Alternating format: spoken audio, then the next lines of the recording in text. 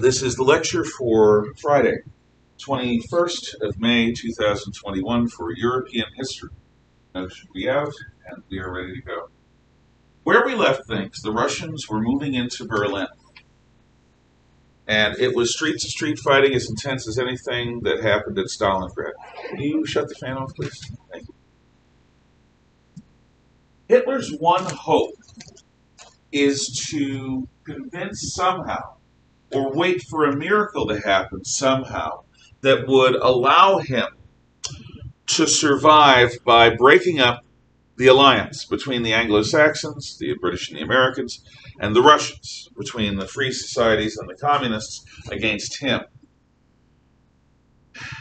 Hitler's hero was the Prussian king Frederick the Great, who at one time seemed to be really facing an inextricable defeat, a defeat from which he could not extricate himself. And then, I believe it was Catherine the Great, or the Russian Tsar, whoever it was that was leading Russia at the time of that war, this is the 7 Years' War, dies. And it throws the alliance against him into chaos, and Frederick ultimately wins. When President Franklin Roosevelt dies in April of 1945, Hitler celebrates because he believes that this is a sign that he is going to triumph, that without Roosevelt, the alliance between communism and freedom against fascism will split. All he has to do is hold out. But Hitler is delusional. Why? Something I did not mention about late 1944. In July, which is about a month and a half after the D-Day landings in the West, when Allies are closing in on Germany from both sides, one of the several assassination attempts against Hitler that was perpetrated over the years comes very close to fruition. This is Operation Valkyrie. The Roman Catholic Church under Pope Pius XII had been organizing anti-Nazi cells in Germany for a long time. These anti-Nazi cells were of Catholics and Friends who saw National Socialism as a satanic form of government that Christians should not and did not owe allegiance to. Now, Pius XII did not come out publicly about this because fascist Italian and then later Nazi troops were right outside Vatican City. Pius did save most of Rome's Jews by getting them out before the Germans came, or by keeping them underground when the Germans were there. The church did work against the Nazis. There were a bunch of people who try to argue that Pius XII and the Roman Catholic Church were collaborators because they didn't make some kind of symbolic gesture against fascism. No, they didn't. Instead, they worked behind the scenes to undermine it, to assassinate Hitler and overthrow his government, and to smuggle people out.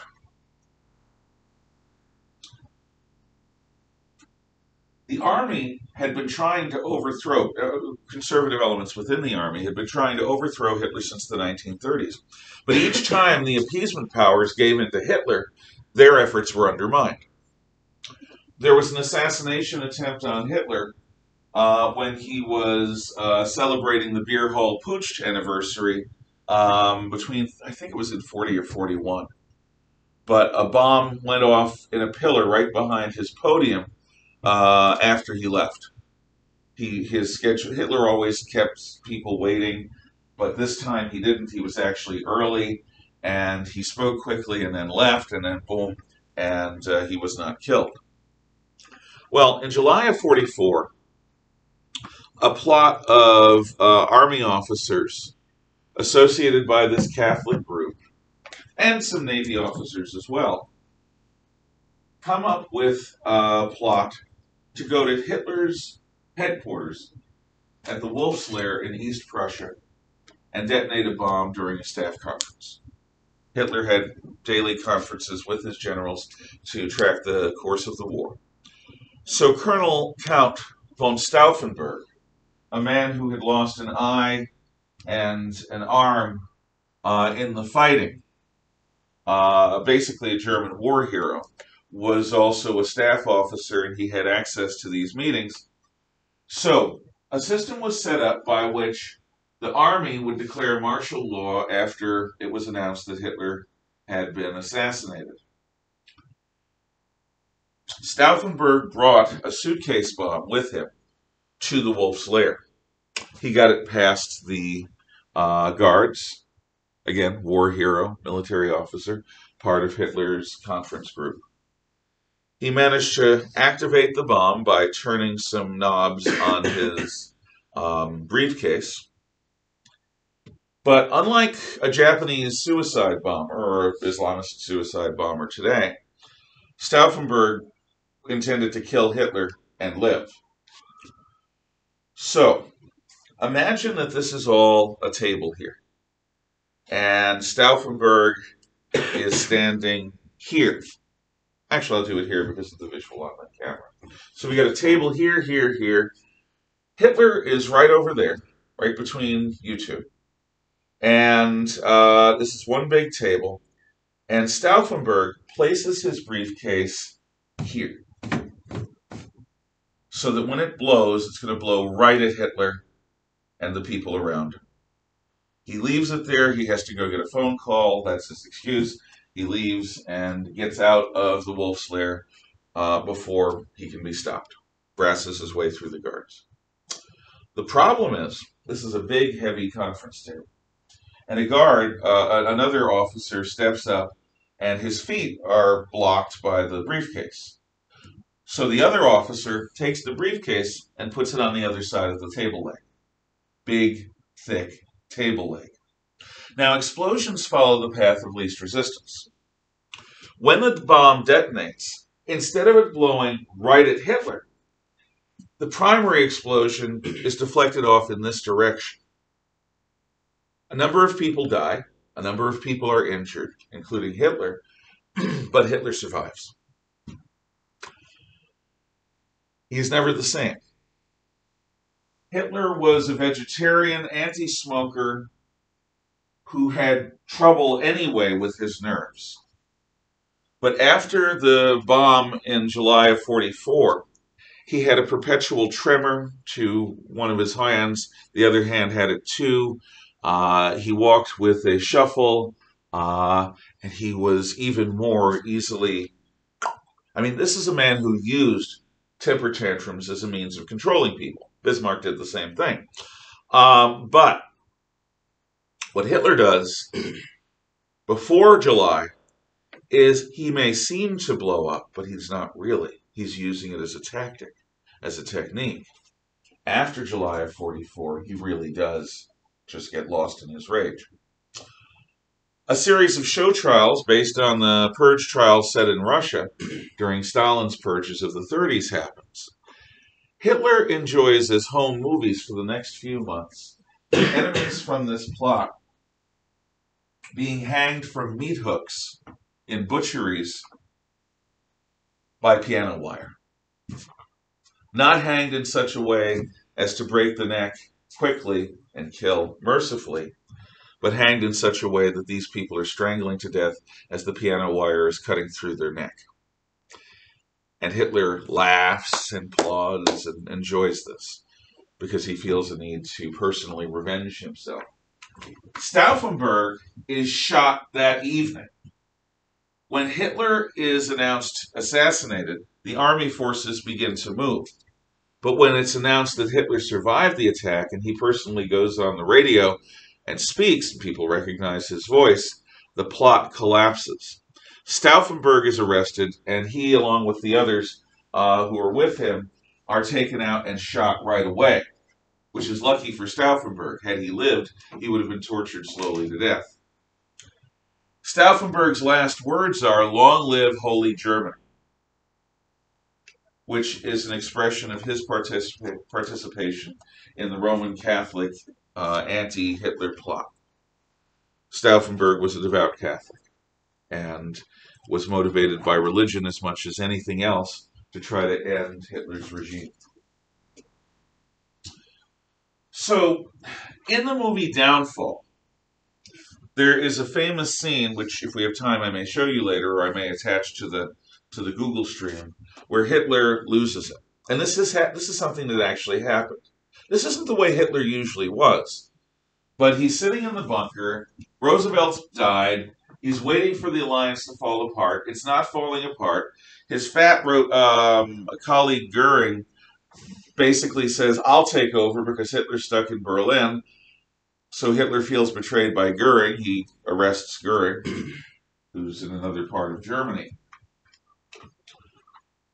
And Hitler is moving around mythical army units on a map to try to fight the Battle of Berlin. But these army units don't exist anymore. And when he is told that a relief column under General Steiner cannot make it to Berlin because it's not composed of the troops Hitler thought it was, he completely loses it. In a frothing, shouting rage in front of all of his generals and within earshot of everyone in the bunker, he just goes hysterical, out of control. And it's shocking because it's the only time. I mean, they had seen him use theatrics, but this was for real. And it's at this moment probably that Hitler realizes that the war is lost. So he has a birthday party. He then marries his mistress, Eva Braun, who has been with him for, 45, about 15 years, almost. And then after their birthday party, their wedding ceremony, he goes into his private quarters with Eva. She takes poison, and he takes his Walther sidearm, puts it in his mouth, and presses the trigger. His body and Ava's body are then taken up stairs, and they are doused with gasoline, and they are burned to a crisp. He's identified by dental records. Goebbels, his propaganda minister, the poisonous dwarf, and his wife poison their little children. They have, I think, 5 little girls. They do it themselves, and then they poison themselves. Their bodies are taken out, but there isn't enough gasoline to properly immolate them. So there are these gruesome, half-burned figures. Disgusting. So Hitler dies. He places the leader of the German Navy in charge, who then surrenders the empire. And Nazi Germany is over. May 8th, 1945 is VE Day, when the Germans surrender to the British, the Americans, and the Russians. The war in Europe is over. Now we shift back to the Pacific. In the Pacific Theater of Operations, or PTO, as opposed to ETO, the European Theater of Operations, the attacks are going to come from 1943.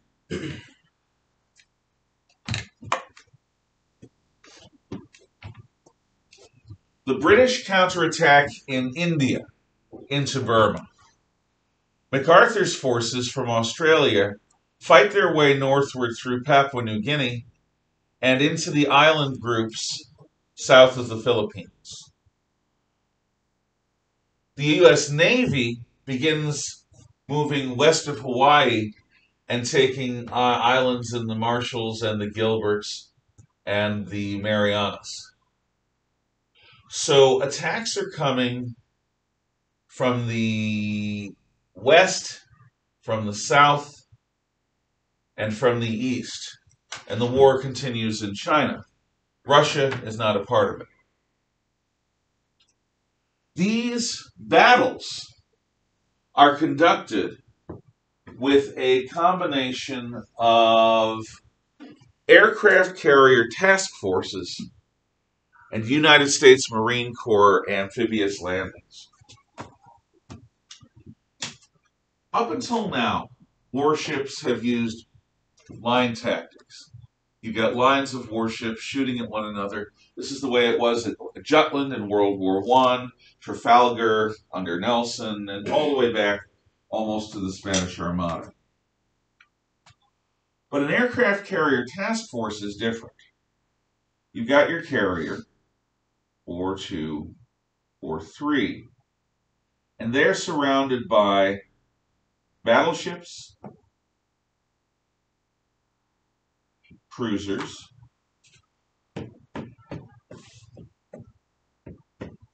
and destroyers, and they're covered by a combat air patrol of fighters. The purpose of this roundel formation is to confiscate enemy air attack and submarine attack. The destroyers are protecting against aircraft and submarines. When aircraft come in, they come under fire from destroyer anti-aircraft guns, and the fighters protecting the carriers. If they penetrate the destroyer screen, the enemy planes are going to get hit by massive anti-aircraft fire from battleships and cruisers that form the inner ring. The carriers themselves in World War II also have anti-aircraft guns. So an enemy is going to be withered by concentric rings of defensive fire, plus, again, the fighter defenses. All of this is designed to protect the carriers, whose job isn't to fight enemy warships, but launch and receive and replenish aircraft. The carriers are mobile airfields that control the sea space around them for many hundreds of miles. And it's under this air cover that most of the invasions happen. An amphibious invasion by the U.S. Marine Corps involves a beach defended by the Japanese. You have aircraft carrier planes bombing the island. You have battleships and cruisers off the coast blasting at the island. And then you have marine landing ships disgorge troop-carrying boats, and these boats go to the beach and discharge their Marines, who then march inland. Amphibious operations can be a bloody mess. And every time we do it, either at the beaches or inland, we take heavy casualties. No matter how much we blast the enemy island with bombs or gun shells from battleships and cruisers, the enemy can always dig a deeper hole. And it takes American foot soldiers, Marines and Army soldiers, to go into each hole and either kill every Japanese there or fight through and secure the entire tunnel. This island-hopping warfare is truly designed to kill as many Americans as possible so that we'll go away. That is, remember, the Japanese theme. But we press on. Our aircraft carrier task forces, our marine landing forces move steadily closer towards Japan. In 1944, autumn of, MacArthur's forces and the Navy forces arrive in the Philippines. At the Battle of Leyte Gulf, the largest Navy battle in human history, over a 3-day period, there are battleship actions, aircraft carrier attacks, destroyer actions, submarine attack, invasions by sea, amphibious invasions, land battles in the jungle, and kamikaze attacks. The last battleship-on-battleship fights happens as part of the Battle of Leyte Gulf. MacArthur lands with the President of the Philippines, President Osmeña, and MacArthur famously says to the Filipino people, "I have returned. Rise up, and in the name of your beloved ancestors, fight. In the name of your God, fight. Now is the time to stand up and fight the invader." And the Philippines do rise up. But there are going to be massive battles, especially around the city of Manila, the capital in the northern Philippines. Meanwhile, in the Central Pacific, on the island of Saipan in the Marianas, you have the kind of intense, bloody fighting I've told you about. but there are also the first Japanese civilians that we encounter in large numbers. At Saipan, not only do the Japanese soldiers and sailors and Marines fight and die almost to the last man, but we have newsreel footage of mothers holding their children in their arms by the hand, in line, stepping off a 200-foot cliff over the sea, jumping to prevent themselves and their children from being captured by the Gaijin, the round-eyed barbarians. At Saipan, as at all of these islands, the Japanese prove that they are willing to die, eager to die, while killing Americans, or at least rather than fall into American hands. This is not a European enemy we're facing. This is not an enemy steeped in the value of human life that Christian Western civilization has inculcated in us. This is an enemy that is dedicated to victory or death for the God Emperor, and that victory or death is now, since they're losing the war, ending up in death more than anything else. As we get closer to Japan,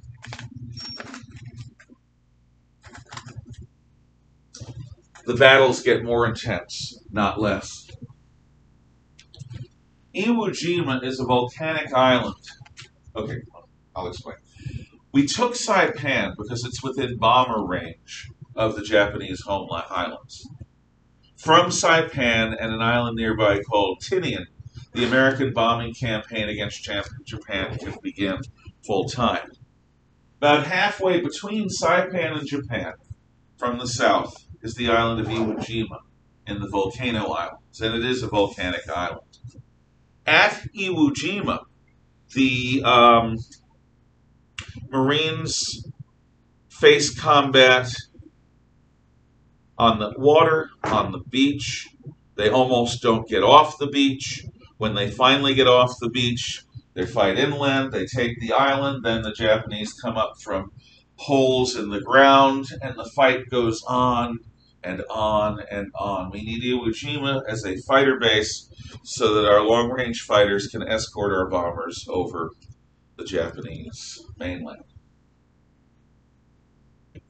But it is a bloody mess, worse than anything on Saipan. The only battle worse than Iwo Jima after it's won. And Iwo Jima has the famous painting of the Marines raising the flag over Mount Suribachi. The only battle worse than that is the Battle of Okinawa. Okinawa is actually considered part of Japan. It's on the outer ring of islands between Taiwan and Kyushu. It is the largest of the Ryukyu island chain, but it's been part of Japan for a very long time. The Okinawans are a distinct ethnic group from the Japanese, but part of Japan. Okinawa is large for an island. The enemy doesn't face us on the beaches, not like Iwo Jima. The enemy waits for us to go inland, and then hits us, and hits us, and hits us. More and more, the Japanese defenders are engaged not in fighting a real battle, but in a form of suicide, where if they can kill anyone while they die, they'll eagerly die right here, right now. The closer we get to Japan, the more fanatical the defenses become. The Japanese Navy and Air Force descends into what is called the kamikaze. They're first seen at the Battle of Leyte Gulf in 44, and they're seen increasingly in 45. Kamikaze is Japanese for divine wind. Remember, in the 1200s, Kublai Khan's Mongol Empire invaded Japan twice. In both cases, typhoon winds sink the Mongol invasion fleets. Japan is saved from an otherwise invincible conqueror by the gods themselves. The gods themselves manifest as these divine winds. Well, who are the divine winds going to personify as today? the Japanese asked themselves. Willing young men who learn how to take off and fly a plane but don't care much about landing. Willing young men who understand that they are fulfilling their purpose to defend and protect the God Emperor, who the night before their mission clip off their fingernails and toenails, put them in a box, a sandalwood box, which is going to be sent home to their families. It is the only remains they will have to treasure. They write their death poem. The next morning, they read their death poem. They toast the God Emperor in sake, which is Japanese rice wine. They put their bandana on, which has their death poem on it. They get into their planes, many of which are old, filled to the gills with fuel and explosives. They take up and form formations which are called kikusui, flying chrysanthemums. The chrysanthemum is the symbol of the God Emperor. These kikusui, these flying chrysanthemums, go out past the coast of Japan to where the American fleet has been identified. And they dive to their deaths, ideally hitting a battleship, an aircraft carrier, a cruiser, a tanker, spending their lives.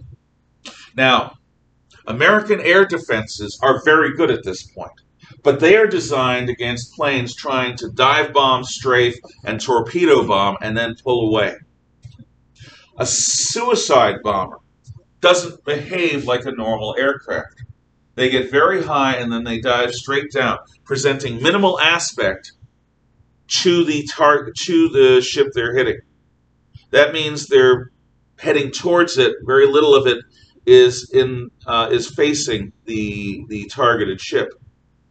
You can shoot and shoot and shoot, but if you don't get the suicide bomb plane far enough away, or if you don't explode it with enough force, even if you kill the pilot, even if you break the plane into 3 or 4 pieces, they're all going to hit your ship. The fuel, the explosions are still going to damage your ship. More American ships are damaged and sunk. More American sailors are killed by kamikazes than anything in the history of the United States Navy. Each of these suicide planes is a human-targeted missile. But it's not just aircraft. The Japanese developed manned rockets with bigger warheads. They're dropped from a distant bomber, ignite the rocket. They're called baka bombs because bakayaru means crazy or foolish. The kaiten are manned torpedoes.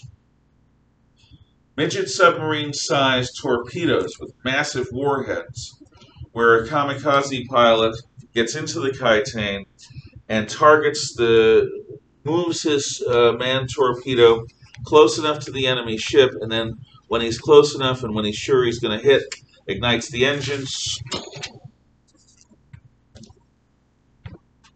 These are only a few examples of the suicide tactics, the kamikaze tactics used as we get closer and closer to Japan. In the summer of 1945, we are in this intensifying battle with the Japanese nation, not just its military. Operation Olympic, which my mother and father-in-law were going to be a part of, was the landing on the southernmost home island of Kyushu, where Nagasaki is, the only Christian city, or Christianized city in Japan. Operation Downfall was going to take place the next year. Operation Varsity and Downfall, which were the landings on Honshu, the biggest of the Japanese islands. The estimates were that the Japanese people would be used as cannon fodder by their military to swamp our guys, to force our men to kill women and children who were walking towards them or running towards them with bombs strapped to them, to break the spirit of the Americans who consider themselves to be decent people. The estimates were that we would lose in the invasion of the Japanese home islands 1 million dead, several million wounded and missing. 1 million dead is a far greater casualty estimate than we have ever had anywhere in the war. 1 million dead. The war is expected to go on and on and on until Admiral Halsey's prediction that after the war is done, the only place the Japanese language will be spoken will be in hell might come true, literally. Even on Okinawa, where there are a lot of civilians, the number of people who surrender fairly small. The number of Japanese who surrender very small. This looks like the end of the Japanese nation. And the leadership know it. The emperor knows it, the general staff knows it. But there's no alternative. We can't surrender. We can't risk the God Emperor. And the Allied policy for years against all the Axis powers has been the unconditional surrender of the Axis powers.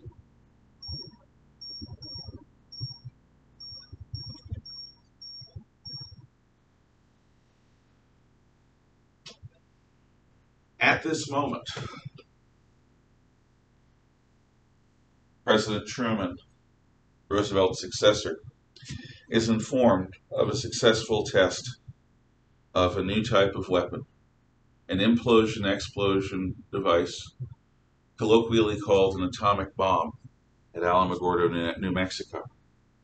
Now, when they test this bomb, the fruit of years of intense research, labor, and secrecy, to the point where we get illiterate janitorial staff because they can't read and understand the notes that the scientists are making. The Manhattan Project takes the scientists, the physicists of Europe that escaped the Nazis, of Britain and the United States, and work together to produce this new type of weapon in a moment. Enrico Fermi, the world-famous Italian physicist, is involved in building the first atomic pile under the basketball court at the University of Chicago. This project is organized by General Leslie Groves, who built the Pentagon, the largest office building in the world. And it's headed up by the scientist J. Robert Oppenheimer, who is an American physicist whose physics is good, but his real skill is in getting eccentric scientists to work together. Between them, Grove and Oppenheimer bring the Manhattan Project to fruition, but there is a small chance at Alamogordo that the bomb will ignite the atmosphere. There is a more than mathematical possibility that the oxygen in the air will be heated to such an extent that a chain reaction will occur that will burn the entire atmosphere of the planet. But the scientists don't think it's likely, so we take the chance. An atomic fireball and a mushroom cloud first appear over New Mexico in mid-1945. Did you know that the majority of the Manhattan Project in its early stages and most of the experimenting in the uranium and all of the resources came from southern Idaho and the Nuclear Institute? I did not. I knew that the Hanford facility over in Washington was involved in setting up centrifuges that can produce weaponizable fuel. I did not know that southern Idaho was so involved. Cool. Do you know where it was? Was it Boise or somewhere in the Snake River Farther Valley? down, kind of like in the desert region of Okay. Idaho. And I'm pretty sure there is also a nuclear waste center down there as well. That's just like in the middle of the plains. It's just like a hill, and it's just like a steel door. Yeah. Well, hopefully they're deep underground, sealed away from the water table. That's some scary stuff. Yeah. The bomb, when it explodes, it's a nighttime explosion, is observed by Oppenheimer through dark leaden glasses. And his first words afterwards are a quote from the Bhagavad Gita, the Hindu scriptures. As he looks up at this new force, he quotes, "I am become death, the destroyer of worlds."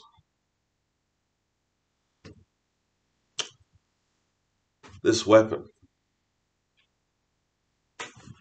could end the war. President Truman is with Stalin and Churchill at Potsdam, south of Berlin. He's informed. Truman tries telling Stalin the secret. Stalin basically doesn't react. He almost says, "I know," because because the Manhattan Project is deeply infiltrated by communist agents. The Rosenbergs, Julius and Ethel, and Klaus Fuchs, among others, betray America's atomic secrets to the Soviets, so that barely 4 years later, they produce their own atomic bomb. If an atomic bomb were to be dropped on the resort, a crater would extend out to, well, maybe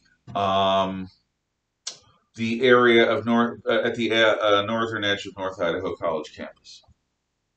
The blast radius would extend at least to here, maybe up to the Walmart in Hayden. Radiation in the form of atomic dust called fallout would be falling from the sky hundreds of miles downrange, depending upon the way the wind is blowing. What to do? Well, the idealists in the Truman administration, and there were several, said, well, what we should do is invite the Japanese to a demonstration off their coast and blow up an unpopulated island. But the problem is not the Japanese politicians, but the Japanese military, who are willing to fight on and on and on. Also, there are the Russians to consider. The Russians are making more and more trouble as the war ends. And it becomes clear that we're going to be involved in a global struggle with them for survival and supremacy. No. We've got to use the weapon for real. In the strategic plan for bombing Japan, there were a few cities that were left relatively unhit, so that if we had a new weapon, we could test its effects in an almost clinical way without having the effects of the other bombings. The Annapolis of Japan, where their naval academy is the city of Hiroshima. The Christian city, or Christianized city in Japan, is Nagasaki. On 5th August 1945, an American B-29 Superfortress bomber, the Enola Gay, takes off from Tinian Island under the command of Colonel Paul Tibbets. It flies with a single other B-29 that's going to film it. This unit that Tibbets is commanding has been training to drop a super heavy bomb for months in secret.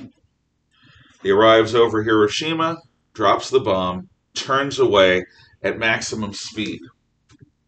The photoplane gets all of this on camera. And above the city of Hiroshima, I think at about a couple thousand feet, the bomb explodes. Because that way it pancakes the ground under it. Those very close to the explosion are disintegrated. No sign. Buildings flattened. People at a certain distance leave what are called Hiroshima shadows.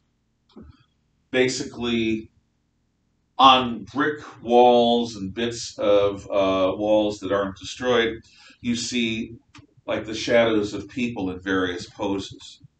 These are a bit like the people of Pompeii that were trapped in the ash. But there's no body.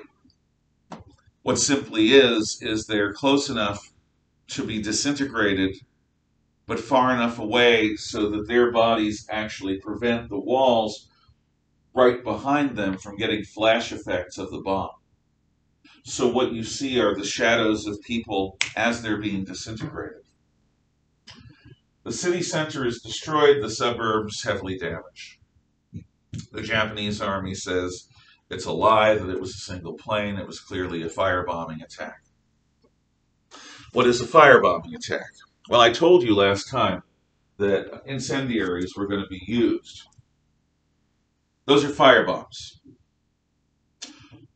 In Dresden, Germany, we conduct an experiment. We've used firebombs on other German cities, but in Dresden we're going to do something particular. What we're going to do is have the British come in night one, drop flares and bombs indicating the center of the city of Dresden. Then an unending bomber stream for the rest of the night is going to drop firebombs, incendiary bombs, napalm bombs, white phosphorus bombs on that city center target. Keep bombing the firestorm. By day, American bomber formations will do the same thing. Second night, keep bombing the firestorm. Second day, keep bombing the firestorm by American bombers. Third night, it ends. What we create in Dresden is called a firestorm. It is a fire so hot that tornadic winds erupt at ground level, literally sucking people out of basements miles away across the countryside into the conflagration. People in bomb-proof shelters under the city of Dresden are roasted alive. Some are turned to ash. More people are killed in the firebombing of Dresden than are killed in either a bombing attack, atom bomb attack. Kurt Vonnegut, the writer, is in a prison, a German POW camp in a slaughterhouse outside of the city of Dresden, and he experiences it secondhand, writes the book Slaughterhouse 5. I do not agree with Vonnegut at all, but he's an eyewitness, and his reaction is extremely sharp, and if you're interested in reading a deeply emotional anti-war book, read Slaughterhouse 5. We do the same thing to Tokyo.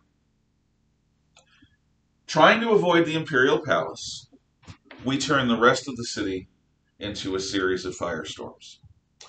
Far more people are killed in the firebombing of Tokyo than in either atom bomb attack. You don't need atomic bombs to destroy population. You just need firebombs, lots of them, and the willingness to use them, which we were willing to do in 1945. But Hiroshima is destroyed by one plane, one bomb. The army denies it. Japan doesn't surrender. President Truman predicts that unless Japan does surrender, a rain of ruin from the air, the likes of which the earth has never seen, will continue to hit Japan. A few days later, another B-29 drops the plutonium bomb, Little Fat Man, over the city of Nagasaki, and it is destroyed in atomic fire. At this point, the emperor calls a conference, and he lets it be known that he is surrendering the empire. He's going to record a surrender message. The generals agree. They're horrified, but they agree. They're horrified for the nation. They agree. Several of them killed themselves rather than agree. That afternoon, Hirohito records a surrender message to the Japanese people. That night, the same type of young army officer that started all of this in Manchuria in 1941, a collection of these young patriotic officers, invades the headquarters of NHK, the Japanese radio network. They kill the manager of the station. They brutalize the employees. They want the emperor's recording. If they stop the emperor's recording from being broadcast, they calculate, the emperor will come to his senses and we will continue to fight on, and sooner or later we'll kill enough Americans and they'll go away. Their efforts are broken up by the last B-29 attack of the war.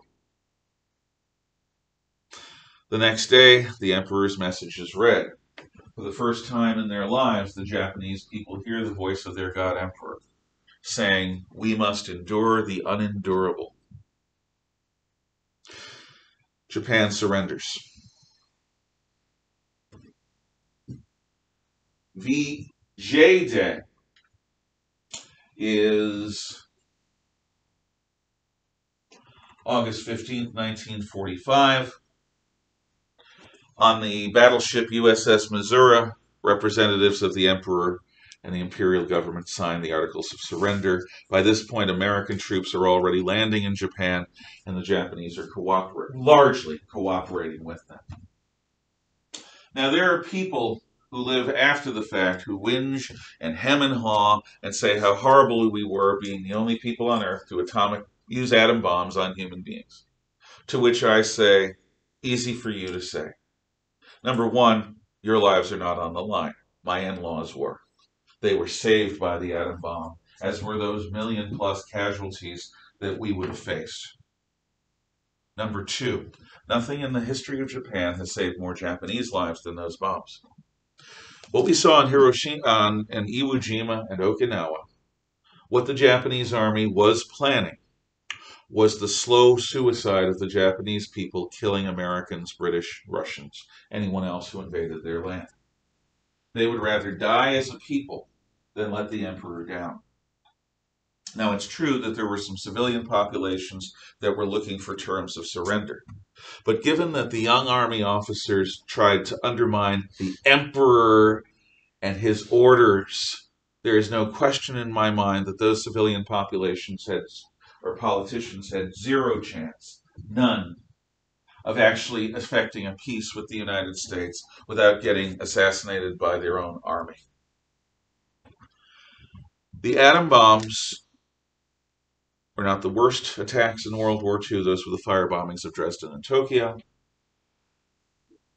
And any American president, and this is something Truman said later, that didn't use every weapon at their disposal to end the war quickly and save lives would have been rightly impeached and damned by history as somebody who caused the needless death of countless Americans and Japanese.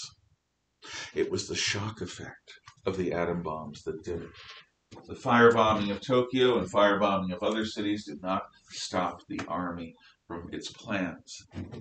It was the fact that with a single bomb, a city could be destroyed that shocked the emperor into surrendering, and the emperor is the one who made the peace possible. Yes? The spotter for the first B-29 on Hiroshima is still alive today. He has stuff. He doesn't. Well, he doesn't. Colonel Tibbets did. Yeah. Colonel Tibbets was absolutely for it. I really wonder if a lot of the people who have qualms about this, who weren't there, would feel the same way if they or their loved ones were going to go into the meat grinder that was Japan. And I really wonder if they think about the cost of Japanese lives of an invasion. Anyway, have a good weekend. No history assignment.